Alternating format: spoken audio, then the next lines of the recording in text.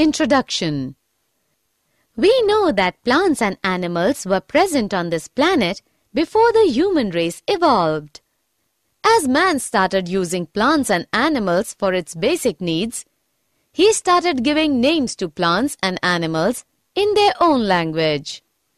A common name is a name in general use within a community. It is often contrasted with a scientific name. Organisms are named using Latin and in such a way that no two have the same name. We know that taxonomy is the branch of biology concerned with identifying, naming, and classifying organisms.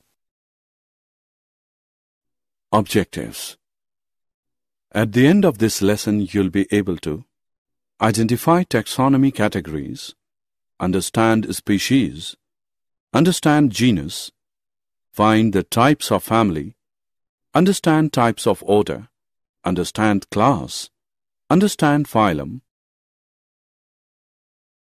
study about kingdom, find out various taxonomical aids, understand how to make a herbarium, find out about various botanical gardens, understand what is museum, find out about various zoological park, and understand what is key. Taxonomy. Naming and identifying organisms began with Greeks and Romans. Aristotle classified organisms into groups such as horses, birds, and oaks.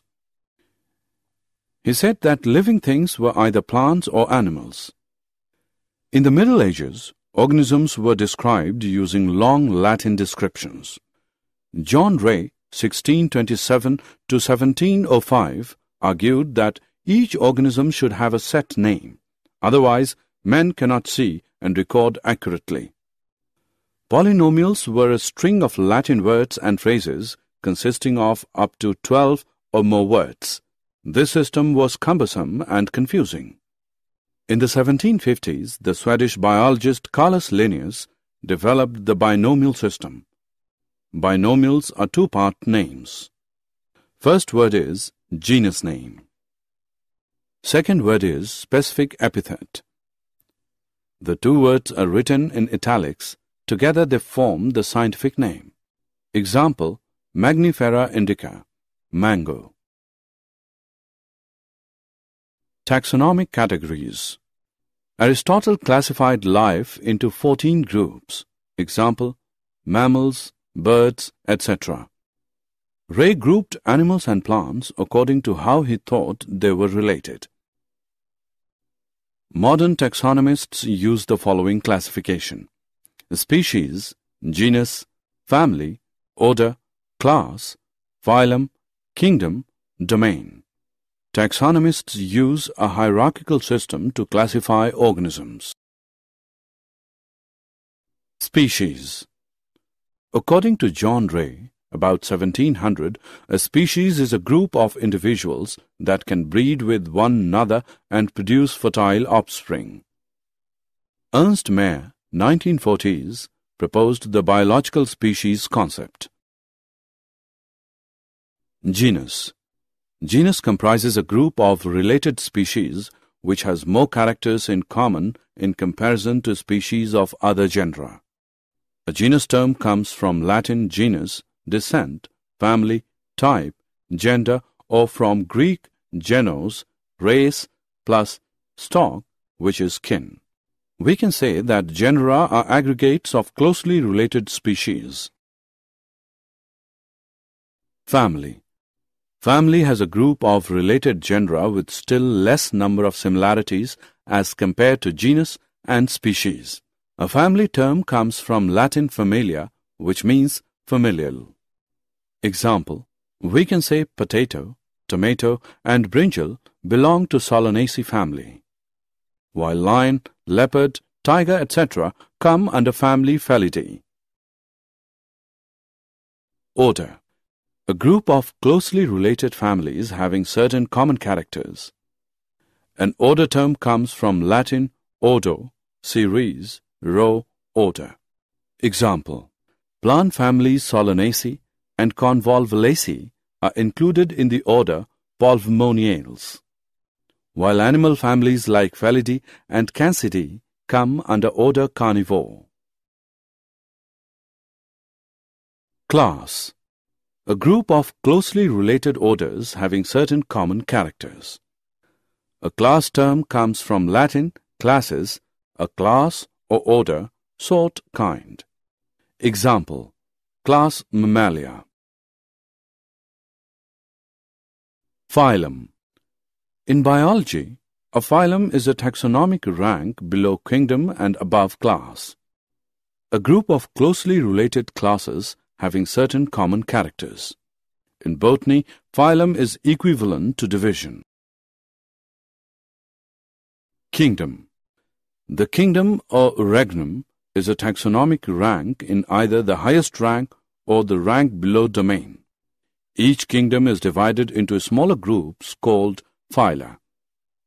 A system of 6 kingdoms is Animalia, Plantae, Fungi, Protista, Archaea, Bacteria, while some consider only 5 kingdoms: Monera, Protista, Fungi, Plantae, Animalia. Domain: domain is the highest taxonomic rank of organisms, higher than a kingdom. It is also called superregnum, superkingdom, or empire. According to Carl Woese, there are 3 domains: Archaea, Bacteria, Eukaryota. Taxonomic aids: storehouses of information and specimens which can help in identification and classification of organisms are called taxonomic aids. There are several taxonomic aids like herbaria, botanical gardens, museums, and zoological parks. Herbarium: herbarium is a storehouse of collected plant specimens that are dried, pressed, and preserved on sheets. Further, these sheets are arranged according to a universally accepted system of classification. These specimens, along with their description on herbarium sheets, become a storehouse or repository for future use. The herbarium sheets also carry a label providing information about date and place of collection, English, local, and botanical names, family, collector's name, etc. These specimens may be whole plants or plant parts. These will usually be in a dried form, mounted on a sheet, but depending upon the material may also be kept in alcohol or other preservatives. The specimens in a herbarium are often used as reference material in describing plant taxa. Some specimens may be types. Botanical gardens: a place where a variety of plants are grown, primarily for scientific or educational reasons, but are normally open to the public and include ornamental plants from around the world. These specialized gardens have collections of living plants for reference. Plant species in these gardens are grown for identification purposes, and each plant is labeled indicating its botanical scientific name and its family. The famous botanical gardens are at Royal Botanical Garden, Kew, England. The famous Indian Botanical Research Institute, Lucknow, India. Museum: biological museums have collections of preserved plant and animal specimens for study and reference. Biological museums are generally set up in educational institutes such as schools and colleges. Specimens are preserved in the containers or jars in preservative solutions. Plant and animal specimens may also be preserved as dry specimens. Insects are preserved in insect boxes after collecting, killing, and pinning. Large animals like birds and mammals are usually stuffed and preserved. Museums often have collections of skeletons of animals too. Zoological Park: these are the places where wild animals are kept in protected environments under human care and which enable us to learn about their food habits and behavior. All animals in zoo are provided, as far as possible, the conditions similar to their natural habitats. Children love visiting these parks, commonly called zoos. Key. Key is another taxonomical aid used for identification of plants and animals based on the similarities. The keys are based on the contrasting characters, generally in pair called couplet. It represents the choice made between two opposite options. This results in acceptance of only one and rejection of the other. Each statement in the key is called a lead. Separate taxonomic keys are required for each taxonomic category, such as family, genus, and species, for identification purposes. Keys are generally analytical in nature.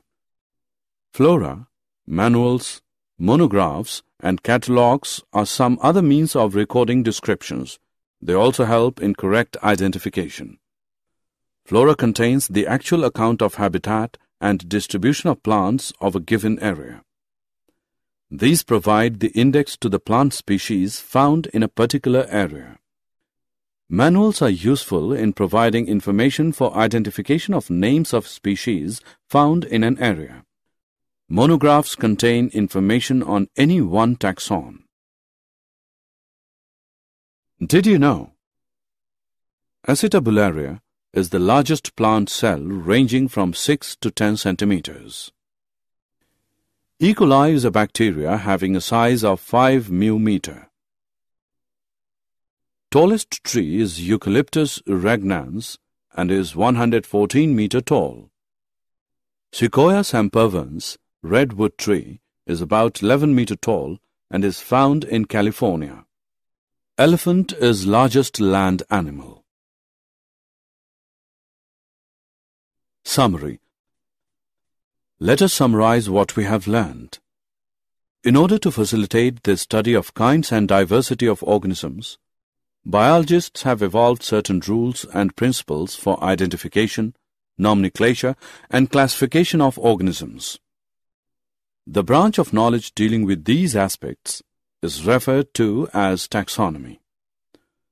The taxonomic studies of various species of plants and animals are useful in agriculture, forestry, industry, and in general for knowing our bioresources and their diversity. The basics of taxonomy, like identification, naming, and classification of organisms, are universally evolved under international codes. An organism represents or occupies a place or position in the system of classification. There are many categories or ranks and are generally referred to as taxonomic categories or taxa. All the categories constitute a taxonomic hierarchy. Taxonomists have developed a variety of taxonomic aids to facilitate identification, naming, and classification of organisms. These studies are carried out from the actual specimens which are collected from the field and preserved as referrals in the form of herbaria, museums, and in botanical gardens and zoological parks. It requires special techniques for collection and preservation of specimens in herbaria and in museums. Life specimens, on the other hand, of plants and animals are found in botanical gardens and zoological parks. Taxonomists also prepare and disseminate information through manuals and monographs for further taxonomic studies. Taxonomic keys are tools that help in identification based on characteristics.